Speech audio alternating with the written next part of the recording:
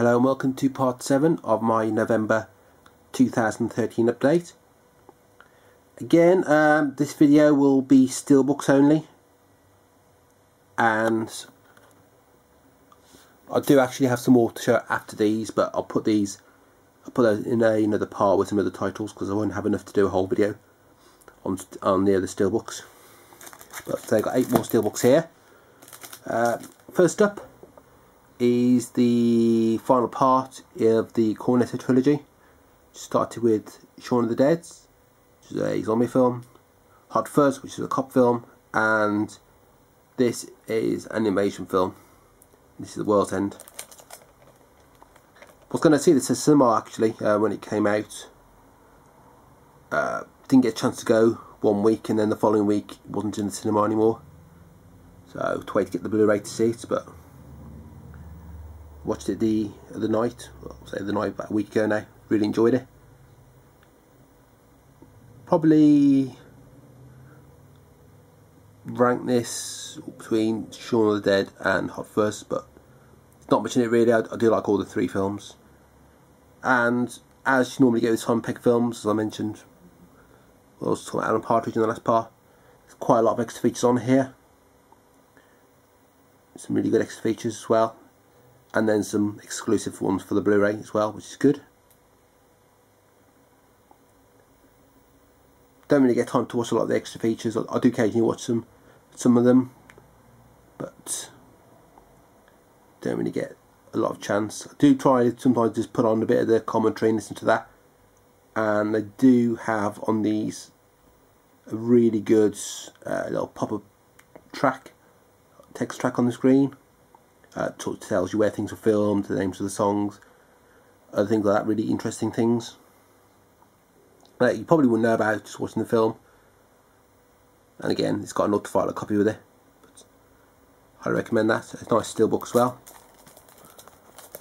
There's no embossing or debossing on here, but the artwork's good, and the artwork on the back I think is similar to that anyway, and there's some inside artwork on there as well. Next up, a film, part of the Marvel Studios comics, but not a film that a lot of people liked. This is Daredevil, starring Ben Affleck. I had got the DVD steelbook of this, the definitive edition release. Haven't actually got around to watching it yet, but this is the Blu-ray release. So yeah, some nice artwork on the back. Again, with a lot of these releases, they put on the back the credits, but that's not too bad, I suppose. And the one with a little card round it. I do want to watch this actually, and I know it's not particularly brilliant, but it's better than Catwoman. So, and Catwoman was awful. I think they're doing a TV series based around this, or doing another film. Don't know who's going to be in it. It won't be Ben Affleck, that's for sure. Well, apart from the fact he's the new Batman, but quite nice. So he's played a Marvel and a DC Comics hero, but there's that one. Next up is the second X-Men film. This is X2, X-Men United, with Wolverine in, Hugh Jackman, and Halle Berry, who I mentioned because she played Catwoman. This is the second one, obviously. They've released the first one as a steelbook. Both of these first 2 films had DVD steelbook releases, but the third one didn't. So I'm hoping they finally release that as a steelbook. The new X-Men film has, and the other Wolverine films have as well, so it makes sense. Yeah, and this is a Marvel film. This is owned by 20th Century Fox. See, Marvel stuff now is with Disney, but there's still some stuff that Fox own. That's nice artwork on there. The claws are really good, and the title's embossed. Same disc as the normal release for that one. Next up is 12 Monkeys. I mentioned in a previous video about Fifth Element. I watched this not too much after, and I enjoyed this a lot more. This is a Terry Gilliam film. It's got Bruce Willis in, and a really good performance from Brad Pitt. Similar sort of different roles to when he played when he was in Snatch. Not a role you normally probably expect him to play, but he played it really well. There's the same disc again as with the normal release, which I had, but again, like the Fifth Element, didn't get around to watching it. It's got the steelbook. It's got a really good ending as well. I won't give that away. That is a card on there, by the way. That's a card. I mean, the artwork's okay on this, not particularly brilliant, but it's quite dark on there, but it does look okay, and you've got the red eye on there as well. But yeah, it's a really enjoyable film. Trying to get the Gilliam films I haven't seen watched. I'm probably watching Brazil soon. That's getting a steelbook as well next year. And there's a few other ones I want to watch. Next up, a Disney release. This is Monsters University. These Epic exclusives, part of the Pixar steelbook range. Not particularly brilliant artwork on this, but I have seen this used on, I think it was the Czech release there, or any other country release that had this on there. The back is actually a lot better. Should have been the front cover, but as is the way with these steelbooks, they always seem to put the better image on the back. But it's okay. Word of warning, this is just a one disc release, box standard release. There is hardly any extra features on the disc itself. Just a short film. If you want the extra features, then I'd recommend getting the Sainsbury's version, which has got a lot more stuff on there. And it is a Blu-ray, the extra bonus disc is a Blu-ray. And the same one got released in the US release. I think in the US they had a standard 2-disc release. That's the problem with these Disney and Pixar films. We seem to get slightly shafted with the bonus features. Its spine's not particularly overly impressive. It's got the M on there, the logo, but it looks okay, I suppose. And quite a few of the Pixar films coming out soon on steelbook, and the rest will no doubt follow. Next up is a HMV exclusive steelbook, and this is Red 2, and that's got a debossed title there. I haven't seen the first one. I haven't got the first one either. Never got a steelbook release in this country, and probably won't now. So I might try and pick that up cheap.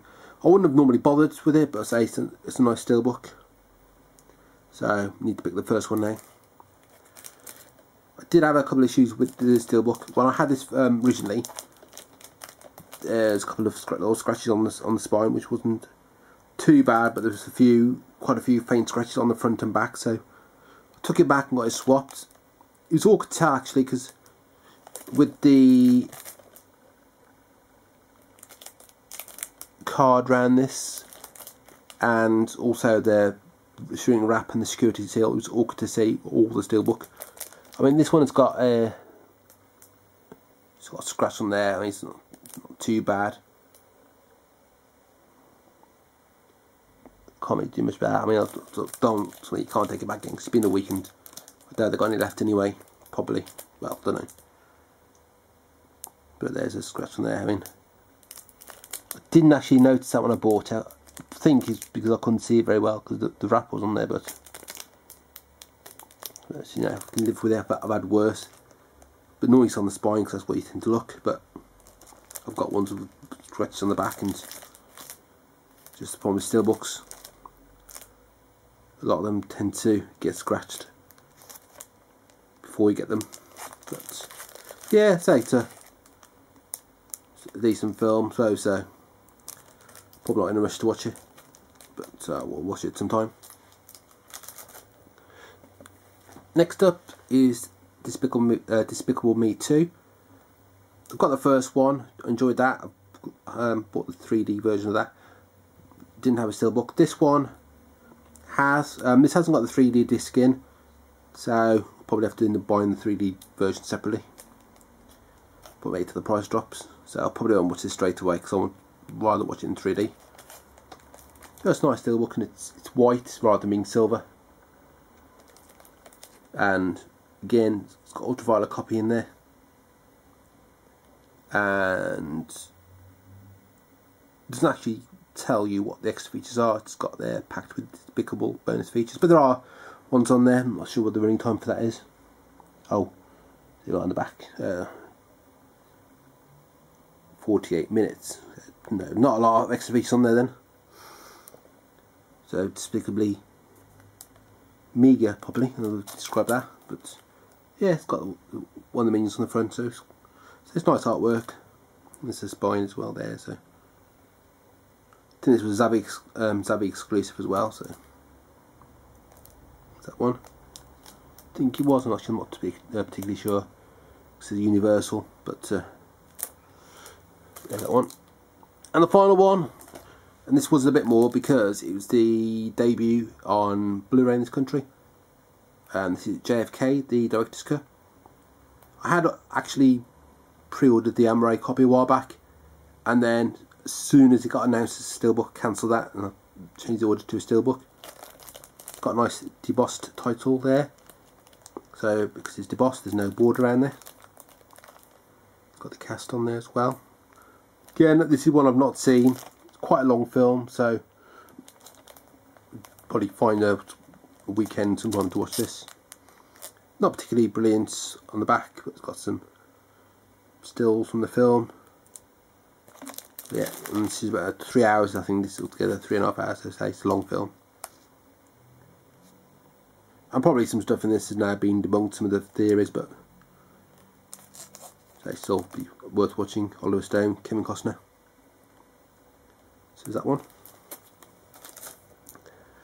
So that's the end of part 3. I've got quite a few steelbooks I've shown. So I've got some more titles to show, a couple more steelbooks left. So as usual, please rate, comment and subscribe, and until my next video, thanks for watching.